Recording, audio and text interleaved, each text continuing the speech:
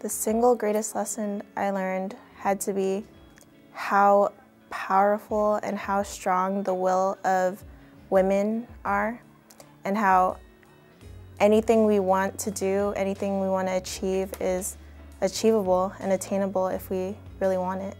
I think the idea that we are all interconnected in each other's struggle, between Miriam and Lila. Miriam saw Lila grow up, and eventually Lila came into her home and became a part of her life, and that we all play a role in alleviating another's struggle.